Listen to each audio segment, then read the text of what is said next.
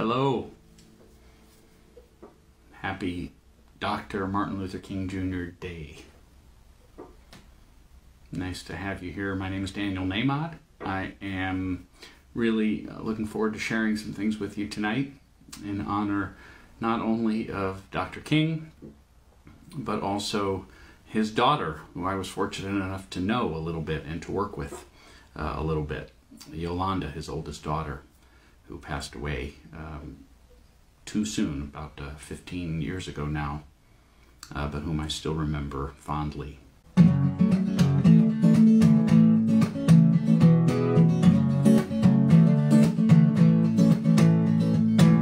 Maybe we can never house the homeless, rid the streets of violence and crime, make the world a safe place for our children, but we can try. Maybe we can never feed the hungry, chase every warplane from the sky, do away with ignorance and hatred, but we can try. Oh yeah, sometimes I feel so helpless, 'cause all I can do is my best. But even the longest journey begins with a single step. Maybe we won't always find forgiveness, or give our wildest dreams the wings to fly. Maybe we won't always love our neighbors, but we can try.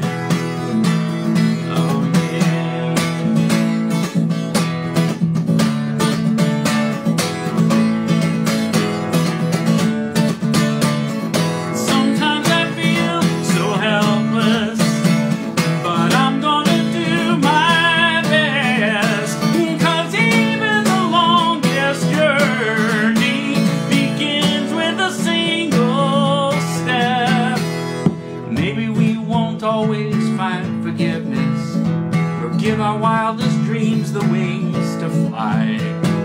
Maybe we won't always love our neighbors, but we can try. Oh yeah, we can try.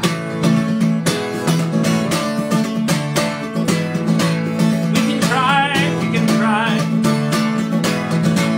We can try, we can try. We can try to help each other. We can try, we can try. We're all sisters and brothers. We can try, we can try. It doesn't take much. We can try to be money or love. We can try, we can try. Oh yeah, we can try, we can try. Oh yeah, we can try, we can try. Oh yeah.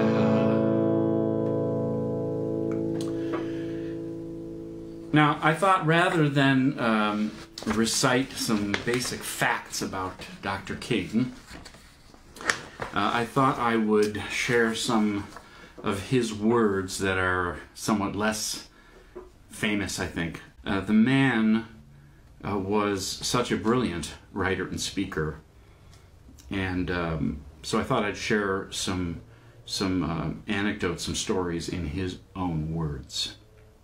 This is as he's describing his childhood.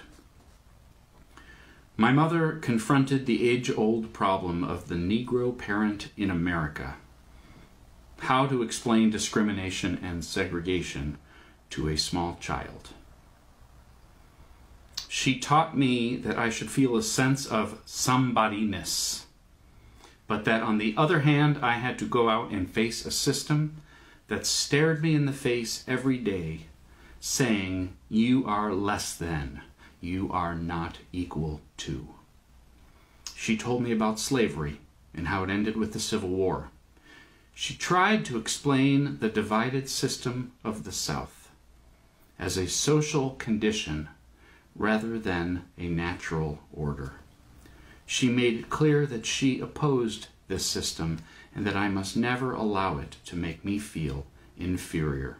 Then she said the words that almost every Negro hears before he can yet understand the injustice that makes these words necessary.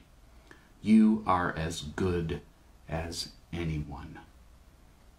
At this time, he says, Mother had no idea that the little boy in her arms would, years later, be involved in a struggle against the system she was speaking of.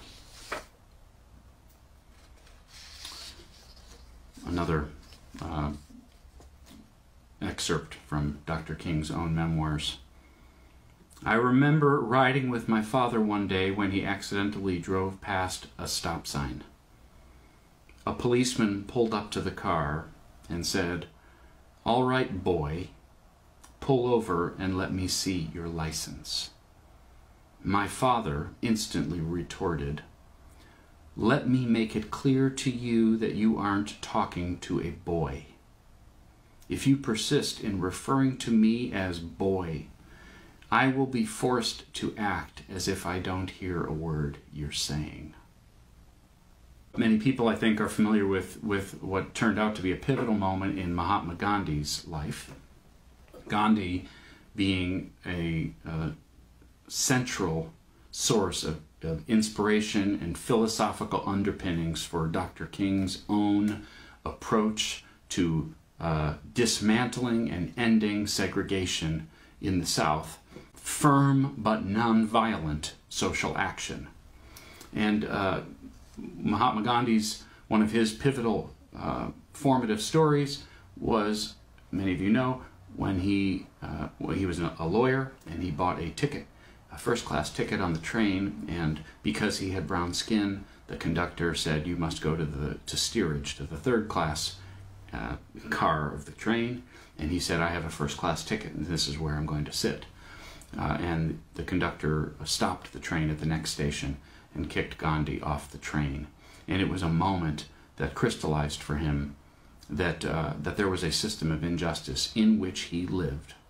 It was his reality, whether he accepted it or not. And he set about spending the rest of his life overturning that system and bringing justice to that system. I found it fascinating that Dr. King himself had a not dissimilar experience when he was 14 years old. I've always thought this was one of the most interesting stories that I never heard. I went to high school on the other side of town. He grew up in Atlanta. To the Booker T. Washington High School. I had to get the bus in what was known as the 4th Ward and ride over to the west side. In those days, rigid patterns of segregation existed on the buses, so Negroes had to sit in the back of buses.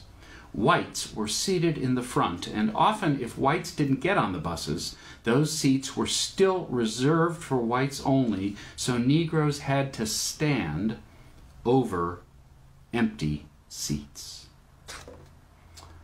I would end up having to go to the back of that bus with my body, but every time I got on that bus, I left my mind up at the front seat. And I said to myself, one of these days, I'm going to put my body up there where my mind is. When I was 14, I traveled from Atlanta to Dublin, Georgia, with a dear teacher of mine, Mrs. Bradley. I participated in an oratory contest there, and I won the contest. The title of his talk was "The Negro and the Constitution." And here's an excerpt of the talk that Dr. King, little Martin, at 14, gave that night in Dublin, Georgia. We cannot have an enlightened democracy with one great group living in ignorance. We cannot have a healthy nation with 1/10 of the people ill-nourished, sick, harboring germs of disease which recognize no color lines and obey no Jim Crow laws. We cannot have a nation orderly and sound with one group so ground down and thwarted that it is almost forced into unsocial attitudes and crime. We cannot be truly Christian people so long as we flout the central teachings of Jesus, brotherly love, and the golden rule. That's a short excerpt of an amazing speech that he gave to win that contest at the age of 14. Here's continuing in his memoir. That night, Mrs. Bradley and I were on a bus returning to Atlanta. Along the way, some white passengers boarded the bus.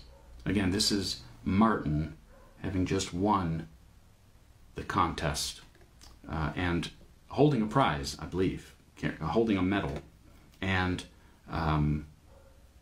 having given that specific speech on that subject. Along the way, some white passengers boarded the bus, and the white driver ordered us to get up and give the whites our seats. We didn't move quickly enough to suit him, so he began cursing us. I intended to stay right in that seat, but Mrs. Bradley urged me up, saying we had to obey the law. We stood up in the aisle for 90 miles to Atlanta. That night will never leave my memory. It was the angriest I have ever been in my life.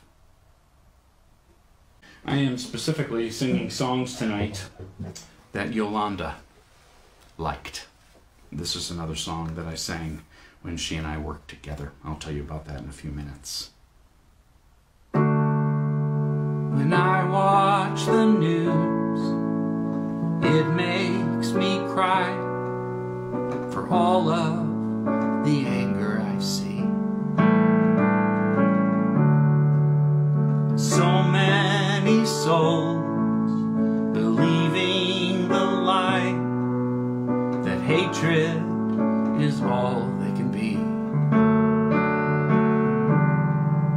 So I take the chance to offer my prayer, to whisper the truth. And I believe today is the day that my message gets through. That we are all children of the God of love. We are all meant to be instruments of peace. There's no us or them, foe or friend. We are all the same. There is only one, 'cause everyone is born with God's name. So the question becomes, where do we start? How do we heal so much pain? The answer is clear. We open our hearts and let love wash away every stain. 'Cause peace in our time begins with a smile, with one open hand. And when we teach by example, the world is sure to understand that we are all children of the God of love. We are all meant to be instruments of peace. There's no us or them, foe or friend. We are all the same. There is only one, 'cause everyone is born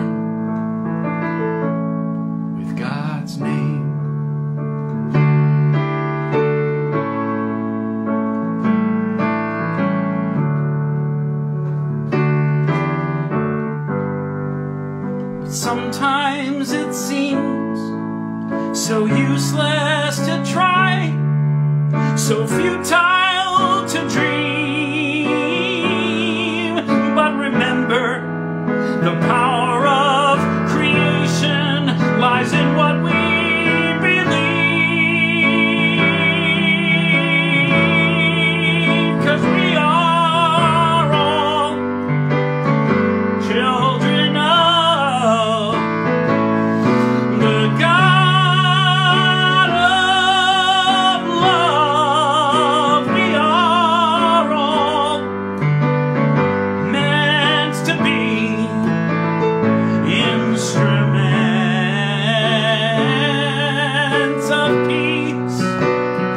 There's no us or them, foe or friend. We are all the same. There is only one, 'cause everyone is born with God's name. With God's name.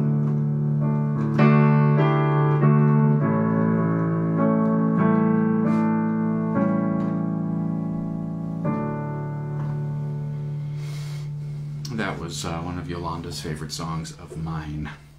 A song called God's Name. I'd like to read a little bit more of Dr. King's amazing writing.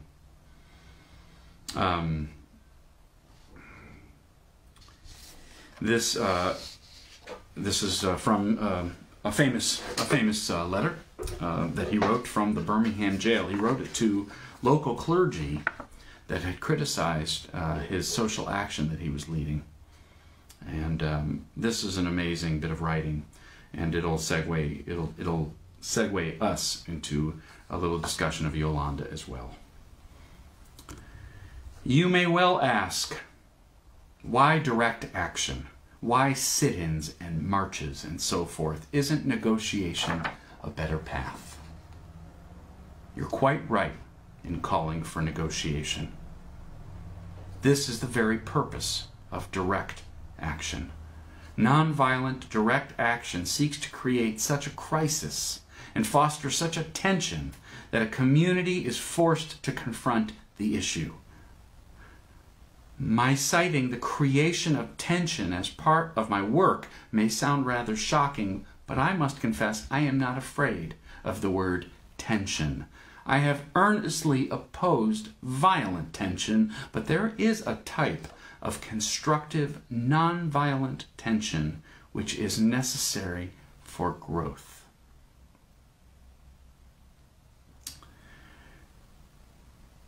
I'm skipping ahead. For years now, I have heard the word wait. It rings in the ear of every Negro with piercing familiarity. Wait has almost always meant never. We have waited. This is one of the more amazing paragraphs I have ever read. We have waited for more than 340 years for our constitutional and God-given rights. We still creep at horse and buggy pace towards gaining a cup of coffee at a lunch counter. Perhaps it is easy for those who have never felt the stinging darts of segregation to say, wait. But when you have seen vicious mobs lynch your mothers and fathers at will and drown your sisters and brothers at whim, when you have seen hate-filled policemen curse, kick, and even kill your black brothers and sisters, when you see the vast majority of your 20 million Negro brothers smothering in an airtight cage of poverty, when you suddenly find your tongue twisted and your speech stammering as you seek to explain to your 6-year-old daughter, Yolanda, why she can't go to the public amusement park that has just been advertised on television, and you see tears welling up in her eyes when she is told that Fun Town is closed to colored children. And you see ominous clouds of inferiority beginning to form in her little mental sky. And see her beginning to distort her personality by developing an unconscious bitterness toward white people. When you have to concoct an answer for a 5-year-old son who is asking, "Daddy, why do white people treat colored people so mean?" When you take a cross-country drive and find it necessary to sleep night after night in the uncomfortable corners of your automobile because no motel will accept you. When you are humiliated day in and day out by nagging signs reading white and colored. When you are living constantly at tiptoe stance, never quite knowing what to expect next, and are plagued with inner fear and outer resentment. When you are forever fighting a degenerating sense of nobodiness, then you will understand why we find it difficult to wait. There comes a time when the cup of endurance runs over and men are no longer willing to be plunged into the abyss of despair. I hope, he says to the clergy in Birmingham, I hope you can understand our legitimate and unavoidable impatience.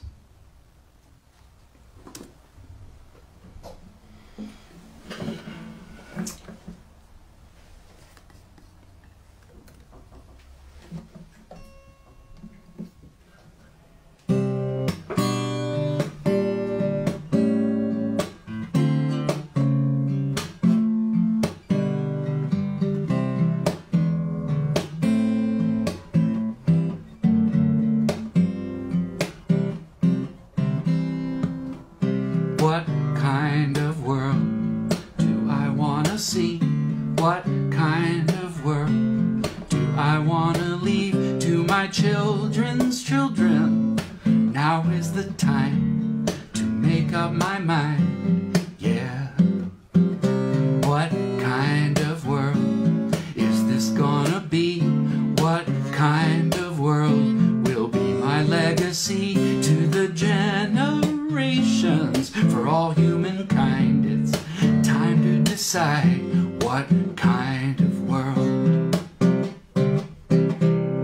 Will it be peaceful? Well, am I? Will it be joyful and kind? Will it be all those things a child so easily describes? Oh yeah. Will everybody have enough? Will we speak in the language of love? Somehow I'm suspecting it's all up to what you and I decide.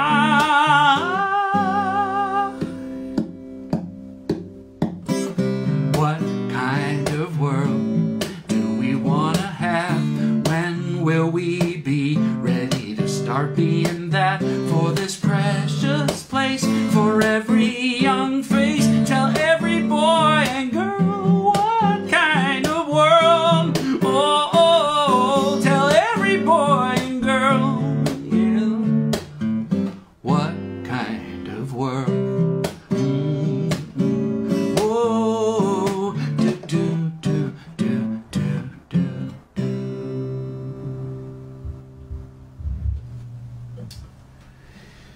Yolanda was Martin and Coretta's oldest child. In fact, she never quite liked her name. She always thought it was a little formal and settled on a nickname, Yoki. I'm sure I never called her Yoki, but I imagine her close family called her Yoki, the way my family still calls me Danny. Family and friends. She was born just a few weeks before Rosa Parks refused to go to the back of the bus, 1955. That story of Fun Town is true, that she was distraught that she wasn't able to go to the new amusement park. When she was 7, she heard her father refer to her and her siblings, 3 siblings, younger siblings, in the I Have a Dream speech when he said, "My 4 children." Yolanda was the oldest. She was 7. And she was 12 when her father was murdered in Memphis. She had, at the time, it was observed by many, she had extraordinary poise as a 12-year-old, comforting her mother, Coretta, and caring for her younger siblings. She was mature beyond her years. She did not see a lot of her father in those 12 years before he died. She loved him, and he was good to his kids, as she remembered it, but he was busy, right? Yolanda looked like her daddy, and I can say that firsthand, and it was a little stunning and striking to be in her presence and see her father's face in hers. And let me tell you real briefly how I met Yolanda, because I really think it actually says something really impressive and beautiful about her. I was walking through the airport in San Jose, I'm pretty sure. This is around 2004, maybe. And I walked through the bookstore in the airport, and there was a book, a softcover book, paperback. And it was called Open My Eyes, Open My Soul by Yolanda King and Elodia Tate. And I opened this book, and it was beautiful. There were stories, remembrances of civil rights marches and movements and protests, and essays from more contemporary folks. And it was a beautiful book, and it was published by McGraw-Hill, but it was also, I want to get the name of her production company. Oh yeah, Higher Ground Productions was the name of her production company. She had a vision for her work that, to give you an idea, her Higher Ground Productions, the mission of it was a gateway for inner peace, unity, and global transformation. Her art was not becoming a minister, which was actually a real departure for her family. I have a funny, but kind of a funny little quote from Dr. King. And he was the pastor, co-pastor actually, at Ebenezer Baptist Church, which is now the church where the current just elected Senator Raphael Warnock is the pastor. But this is what Dr. King said about becoming a preacher. I grew up in the church. My father is a preacher. My grandfather was a preacher. My great-grandfather was a preacher. My only brother is a preacher. My daddy's brother is a preacher. So I didn't have much choice. Yolanda did not become a preacher. Yolanda was an actor, a performer, a presenter. She had a regal bearing about her. I'm sure I'm not the only person who felt like I was in the presence of a noble woman, if that makes sense. Beautiful face, powerful bearing, clear voice, thoughtful demeanor. She thought before she spoke, and she spoke beautifully and clearly, performed beautifully, appeared on television shows, produced movies about her father and other things. But she was never a preacher. And she did grow up feeling like she was in the shadow of an overwhelming legacy of her father and mother, who she absolutely considered partners and collaborators in the civil rights work they did. So, I'm looking at this book, Open My Eyes, Open My Soul, and it's beautiful. And I'm going around the country singing One Power in God's name, and We Can Try. And I'm thinking, these two women, Yolanda and Elodia, I think they'd really appreciate my songs. So, I contacted them. I think it was through Elodia. And the contact was, I'd love to send you some music because I think you both will appreciate these songs because they really are in alignment with what your book is about, what your mission is about, and frankly, I think we could present together. You, the two of you, speak, act, do monologues, read from your book, and I sing songs in between. And something amazing happened. They wrote back and said yes, Yolanda and Elodia.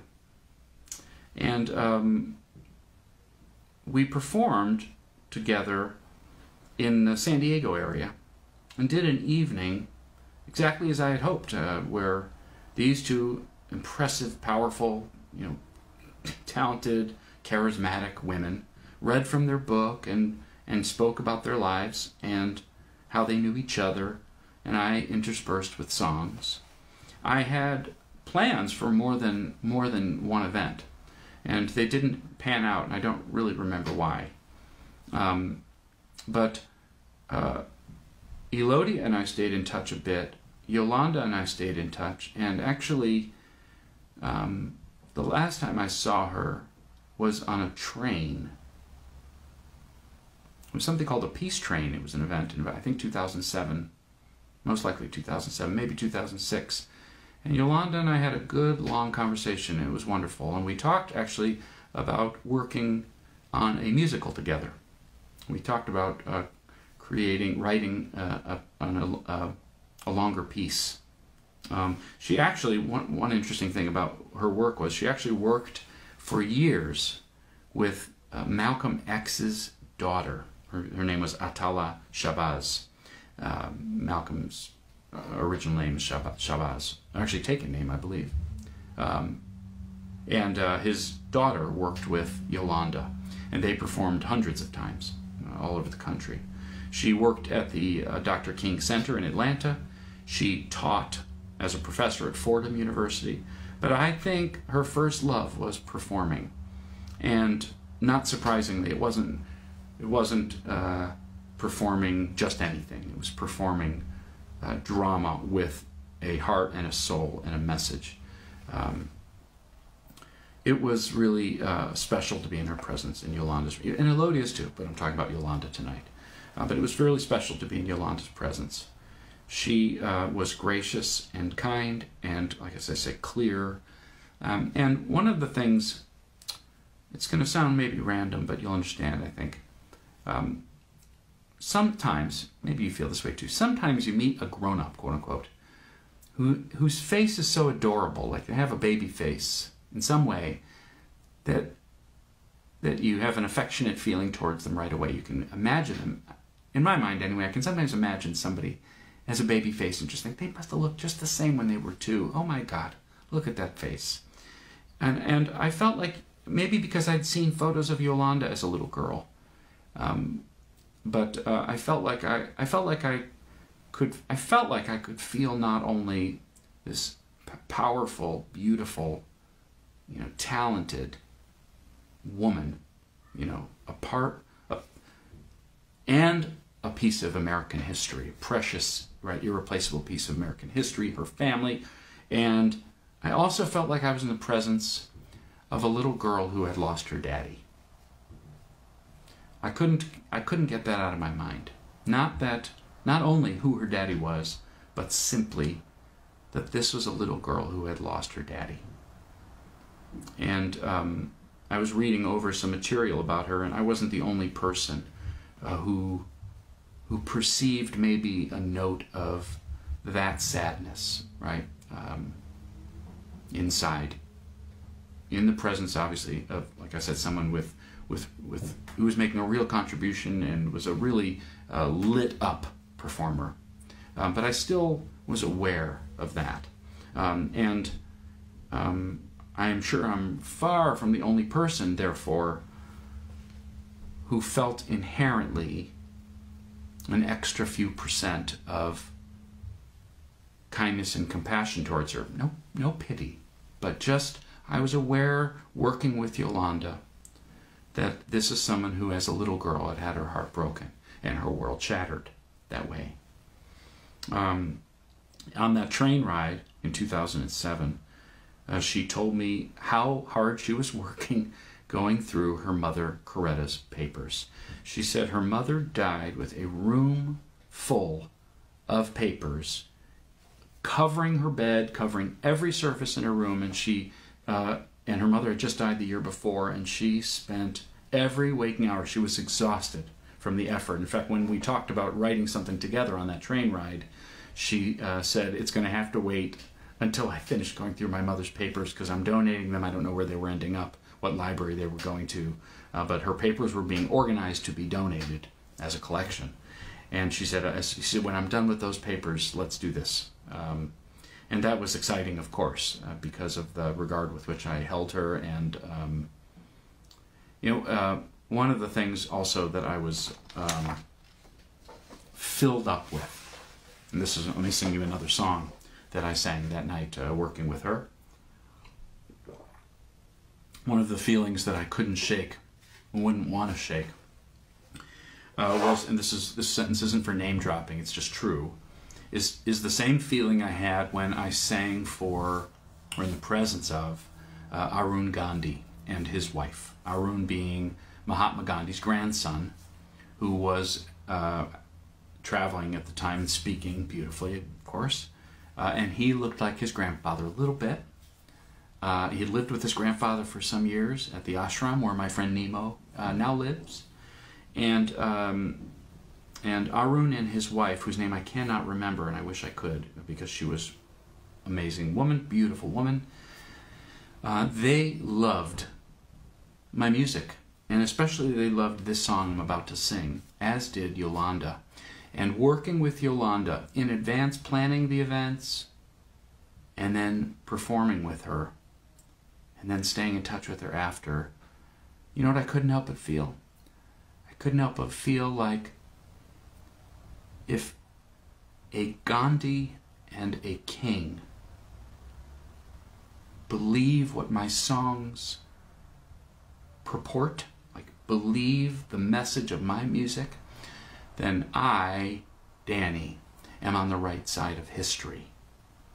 And I have held on to that knowledge. It's very important to me, that knowledge, that I sing songs that are niche songs. They're not famous. They're not hits on the radio. I'm not a millionaire from this. There's never been a pathway that I've been able to find to, fame and fortune from it. But Arun and his wife loved my songs, and Dr. King's eldest daughter loved my songs. And I must be doing something right. I don't know if that sounds strange or, or egotistical, but I have held on to that realization at times when I've wondered what the hell I was doing and why. I sometimes remember the Gandhis and the Kings like what you do. Call it God, call it Spirit, call it Jesus, call it Lord, call it Buddha, Baha'u'llah, angel's wings, or heaven's door. But whatever name you give it, it's all one power, can't you see? It's the power of the love in you and me. One power, yeah. One power.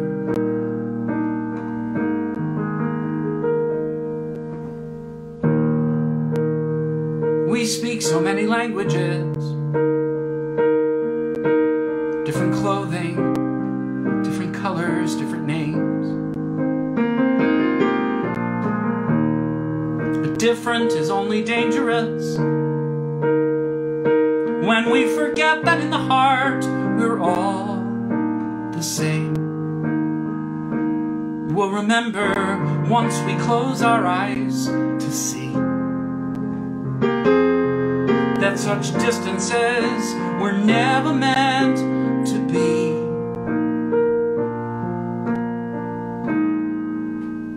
Call it God, call it Spirit, or Jesus, or Lord, call it Buddha,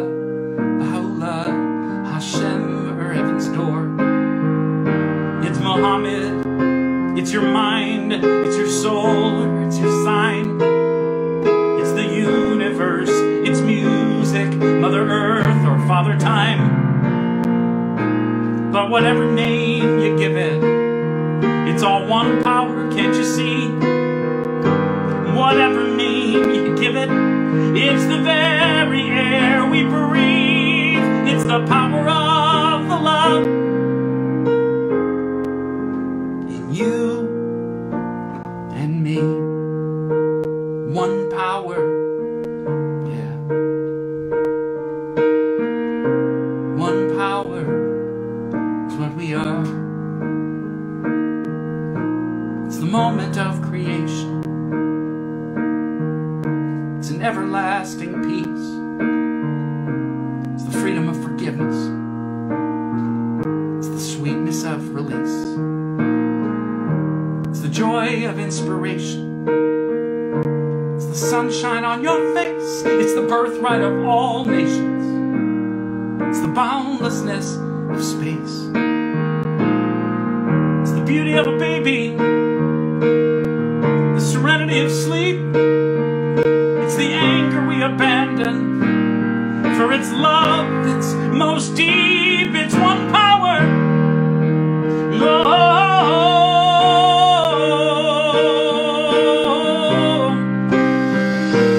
what we are is one.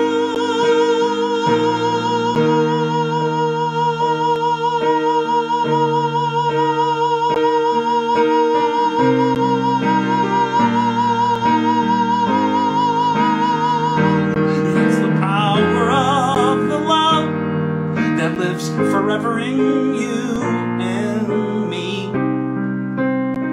It's the power of the love in you and me.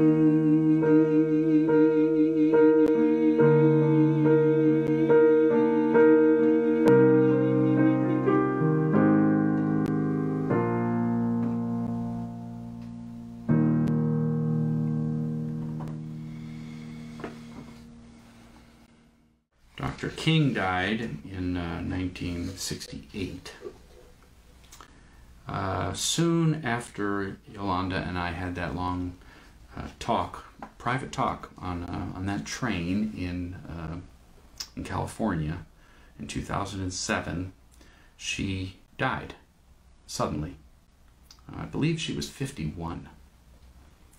She died of a heart attack and in Santa Monica, and I remember hearing the news on the radio, I think, and just couldn't believe it. And now can't even believe it more when I think that I'm 50. She was 1 year older than I am when she died, far, far too soon. I don't talk much about, my experiences with certain people. There's just no call to, but I felt like it was a good day to talk about Yolanda. She said yes to working with a total stranger, not famous. I offered nothing but a kindred spirit. I offered nothing but sincerity. And she was gracious and generous and open enough with all that she'd been through to say yes. And it blew me away then, and it blows me away now. So rest in peace, Yolanda. Rest in peace, Dr. Martin. I want to close with one more reading and one more song. It is an amazing moment, I think, in American history when Dr. King was killed, shot on that balcony in that hotel in Memphis, where I've been, actually. Word spread that Dr. King was gone. John F. Kennedy had already been killed. Bobby Kennedy, Robert F. Kennedy, was a leader and a rising star, and was to run for president and himself be killed soon thereafter. But Robert Kennedy stood in front of a crowd. I want to say it was in Boston, but actually I don't remember for sure. spontaneously stood in front of a crowd, spoke to them, and started by saying, "A terrible thing has happened. Martin Luther King Jr. was shot and killed tonight." And you can hear immediate gasps and then sobbing and shouting. And as far as I know and remember, this was spontaneous speaking. It was off the cuff, in the moment. He had no advance warning, of course, and no time to prepare remarks. So Robert Kennedy stood up in front of a crowd that had just received the news that Dr. King was gone. And here are some of his words. "In this difficult day, in this difficult time for the United States, it is perhaps well to ask what kind of a nation we are and what direction we want to move in. We can be filled with bitterness, with hatred, and a desire for revenge. We can move in that direction as a country, in great polarization. Black people amongst black, white people amongst white, filled with hatred toward one another. Or we can make an effort, as Martin Luther King did, to understand and to comprehend and to replace that violence, that stain of bloodshed that has spread across our land, with an effort to understand with compassion and love. What we need in the United States is not division. What we need in the United States is not hatred.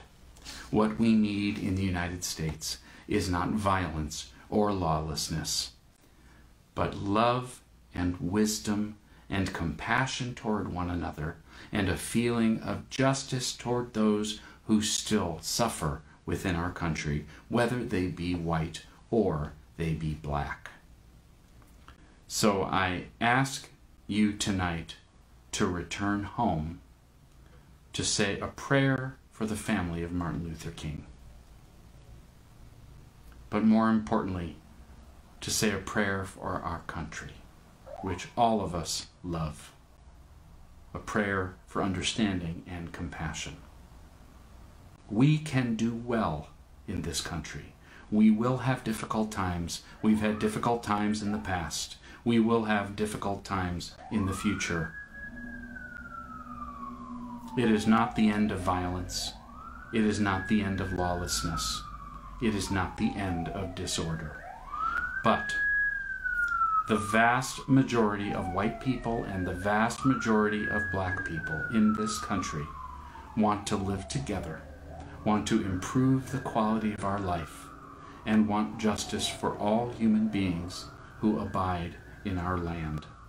Let us dedicate ourselves to what the Greeks wrote so many years ago, to tame the savageness of man and make gentle the life of this world. Let us dedicate ourselves to that and say a prayer for our country and for our people. I want to thank you for joining me tonight, and I want to close with a song that pays tribute to and excerpts probably the most famous civil rights anthem sung back then by all kinds of people. I'd like to think that I would have been there with a guitar doing what I could. I have no way of knowing, of course, so here I am today doing what I can. And I know that you are where you are doing what you can do, and that is in fact all that we can do. So Dr. King and Yolanda and so many others, we thank you for your memory and for your extraordinary courage and wisdom and example. All right, thank you again. One more song.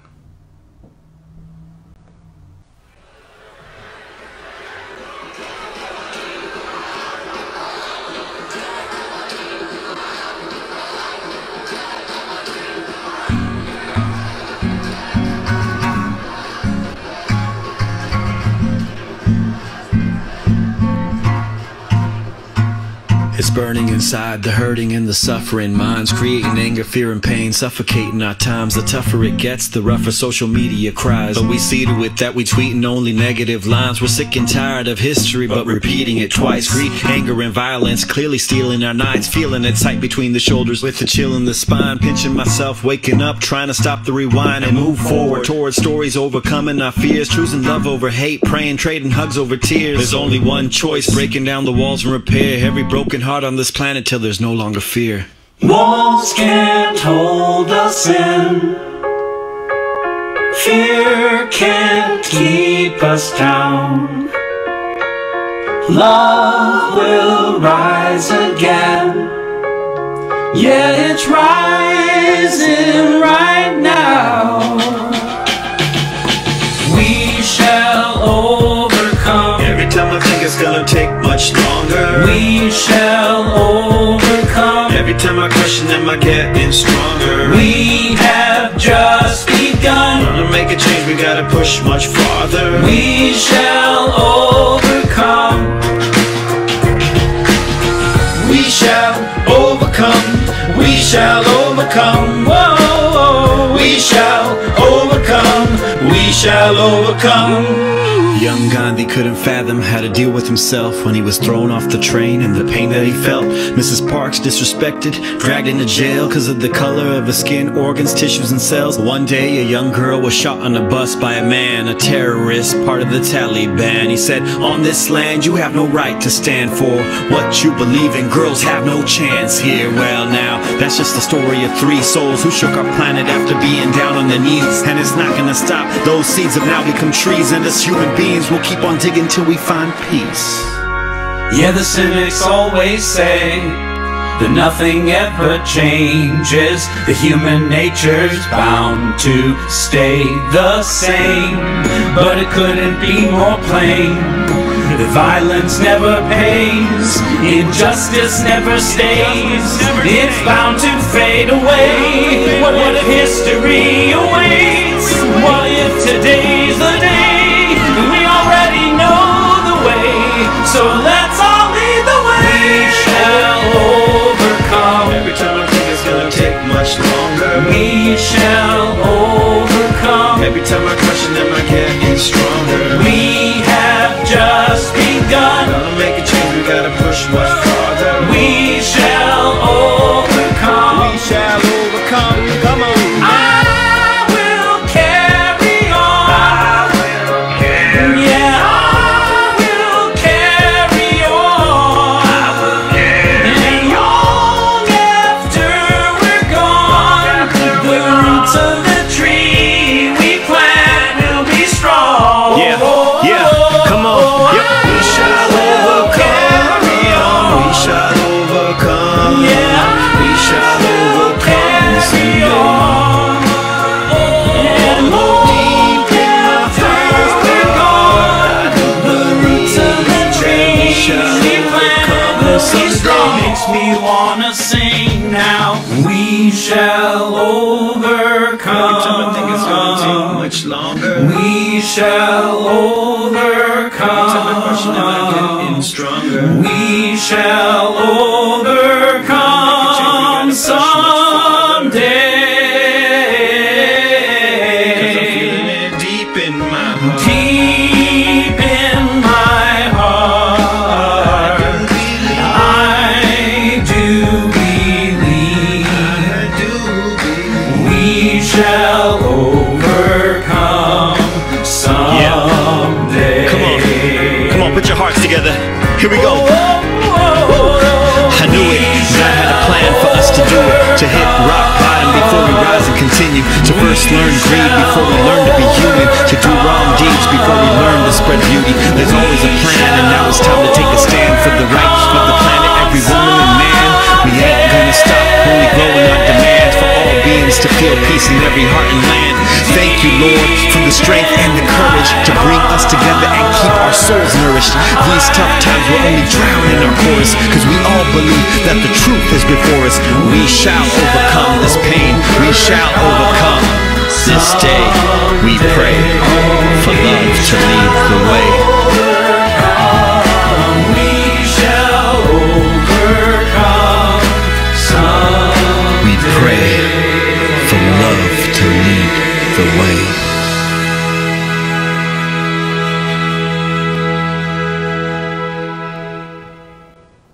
Thanks for being on the right side of history.